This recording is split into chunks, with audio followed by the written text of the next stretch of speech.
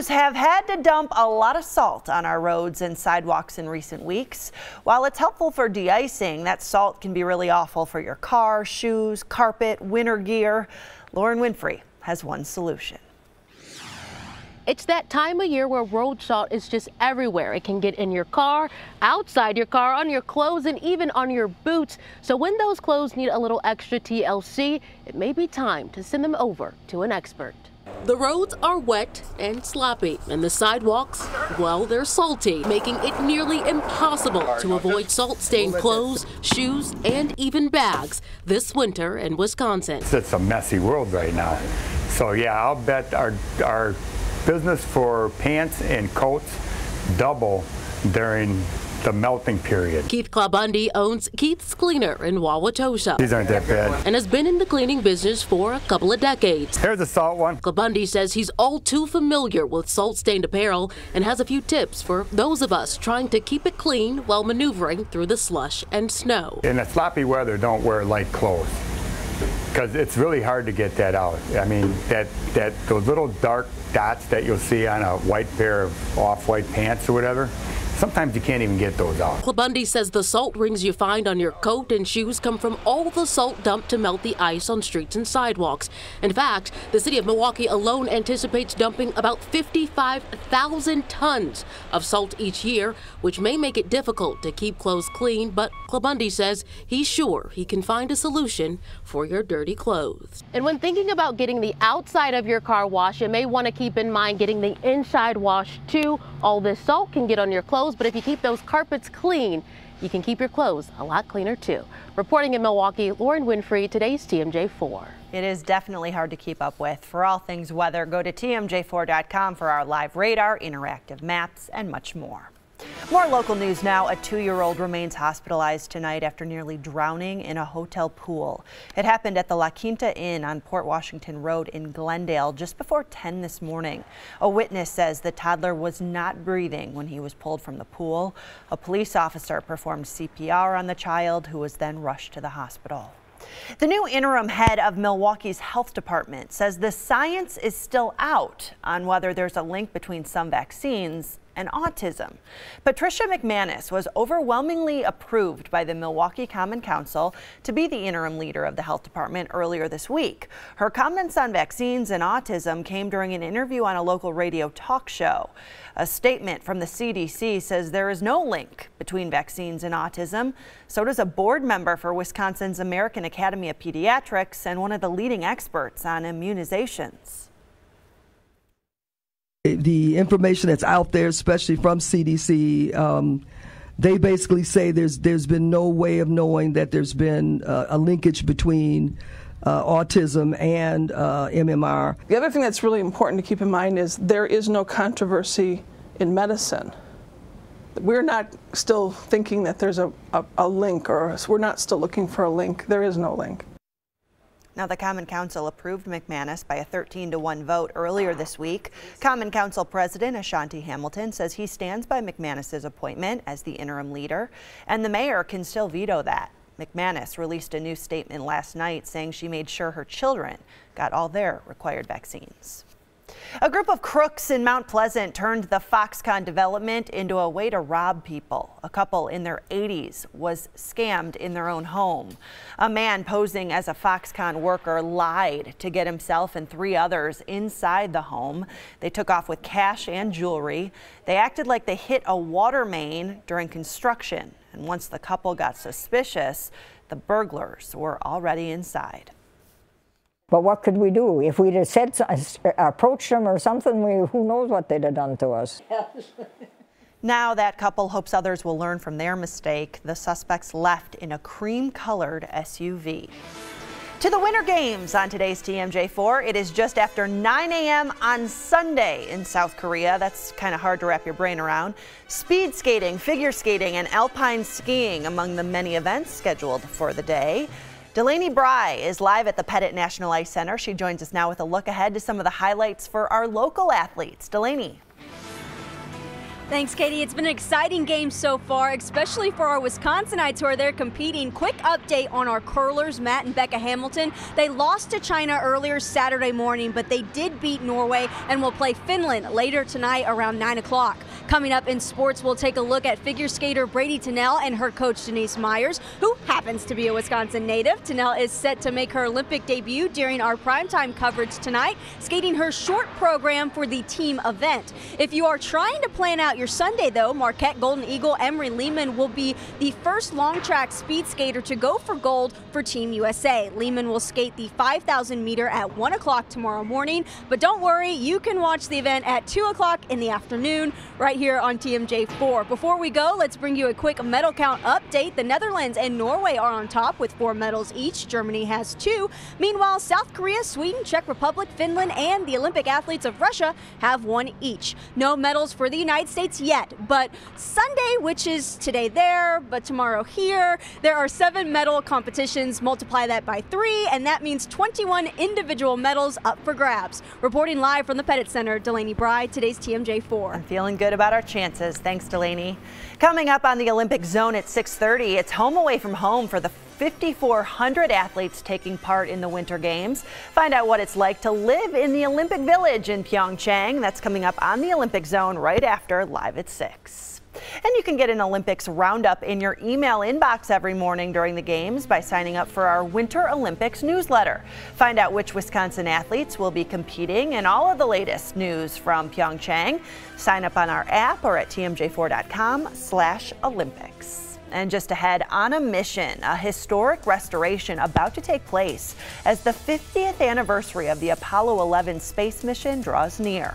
Plus, she hit the gas instead of the brake, and you see what happened. The miraculous outcome of a very terrifying plunge. More news now on Live at 6. We're continuing to follow a tragic story out of Ohio where 2 police officers were shot dead late this morning. It happened in a home in a suburb of Columbus.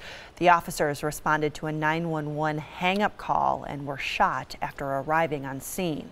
A suspect is in custody.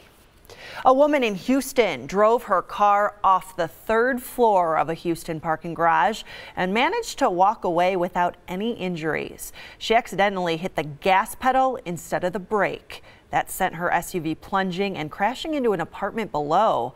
The Houston Fire Department says it's a miracle both the driver and the man inside that apartment were not hurt. In California, 2 people were injured in an accident involving a motorcade for Canadian Prime Minister Justin Trudeau. It happened near the Ronald Reagan Library when an SUV pulled out in front of the motorcade and collided with a highway patrol officer on a motorcycle. There were no serious injuries, and Trudeau's vehicle was not involved in the collision. SpaceX successfully tested its Falcon Heavy rocket this week, launching a Tesla Roadster into orbit on a hopeful path for Mars. But back here on Earth, some pieces of space history are about to get a facelift. Ryan Korsgaard reports on what's in store for the historic mission control councils that helped send man to the moon. 3, 2, 1. We have liftoff of these historic mission control flight consoles. They safely guided man to the moon and back home. Now they're headed to Kansas for restoration. I'm keeping an eye to make sure that everybody is doing everything historically accurate. Adam Graves will make sure everything in this room is safely moved and then returned. When the work is finished, mission control will look like it did when we landed on the moon nearly 50 years ago. I know when I walk in the door, I feel special. You know, I feel like something very important happened here. I don't want to touch anything. I don't feel worthy. He wants the Johnson Space Center visitors to understand the significance. Space Center Houston has raised $4 of the needed $5 million for this project. This space is fallen into some disrepair over the years. It's one of the most popular attractions when people visit Space Center Houston, and we take them behind the scenes here at Johnson Space Center. So this is the gallery overlooking Mission Control, where the families would sit during the launches. He said this really hasn't changed, especially the upholstery. It's original. So they're going to take it off, clean it, and put it right back. So when guests come to visit, you're going to be sitting in the actual seats that family members and officials sat in to observe our lunar program. Very cool. And for those excited to see the restored control room, the project is expected to be complete by July of 2019. And coming up, Storm Team 4 meteorologist Alicia Wilson with the latest on a winter weather advisory for some of our counties tonight. And it's called fubbing. More and more Americans are snubbing their significant other for their cell phone, but it's not too late to stop it. Next. Welcome back. Valentine's Day is right around the corner, so Starbucks is debuting a new treat. It's a cherry mocha latte. It's hot espresso poured over a slightly sweet mocha sauce and candied cherry syrup. I bet there's no calories in that. It's being sold now until February 14th. At the Pfister Hotel in downtown Milwaukee, Valentine's Day has officially gone to the dogs. They're offering a special Valentine's Day wedding package for dogs who are in love, but it comes at a price, $3,600. It includes an officiant for the dogs, a professional photographer, happy hour with a buffet for 10 humans plus the dogs, and a 2-night stay in a luxury suite. I don't understand. We've all had it done to us. In the middle of a conversation, someone looks down and becomes engrossed in their phone. Well, when it comes to romantic relationships, there's a name for it now. It's called fubbing. And as Liz McLaughlin reports, it may be taking a toll on your love life. Look around, and you might catch everyone else looking down. Rude, so rude.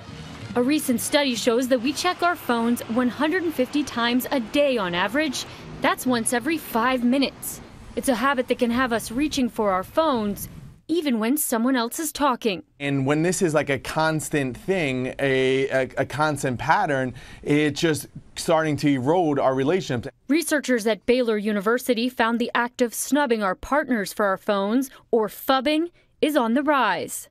And almost half of those in romantic relationships say they've been fubbed. Put the phone down. Look what's in front of you. Beautiful women. Experts say the first step is awareness. Take note of how often you use your phone and cut down on distractions by turning off social media alerts and unnecessary notifications. Each time, that just breaks our concentration. It takes us out of the moment. Experts also suggest setting a phone-free zone, such as the dinner table.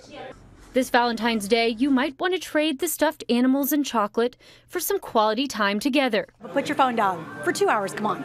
I'm going on a couples massage. Hey, that's what I'm going to do. No phones are there. Because the best gift might just be your full attention. Liz McLaughlin, NBC News. Isn't that the truth these days? If you can't bear to turn the phone off or keep it out of sight, experts say at least put your phone face down if you put it on a table. Yikes. Snowplow crews in northern Indiana with an Olympic-sized effort today. They worked in tandem on an interstate after a foot of snow fell. South Bend received over 10 inches of snow on Friday alone. That's a new single-day record for that city. Some plows around here are going to be out again tonight. Alicia Wilson here with the Storm Team forecast. Well, thankfully, we're not going to see that much snowfall, but again, another round of snow headed our way. This is going to be the 6th time that we've seen snow in the last 7 days. So if you're going to be heading out this evening, we'll be in great shape. We'll keep it cloudy and cold, falling down into the teens. But you notice around 2 o'clock in the morning, that's when we start to see that light snow working its way into the area and continuing right on through tomorrow morning. So it's going to be a busy 12 hours for us as we'll see snowfall pushing in through the overnight right on into your Sunday morning. The winter weather advisory is in effect for Racine, Kenosha, and Walworth counties, and I wouldn't be surprised if we saw this extended a little bit farther towards the north, but we'll see what the National Weather Service does with that. Cloudy skies across southeastern Wisconsin at this time, and back off to our west. That's where that weak disturbance is right now over Kansas and Nebraska. You can see that the snow is now working its way into Omaha, and it's going to be pushing towards the east over the next couple of hours into Iowa. Still seeing some light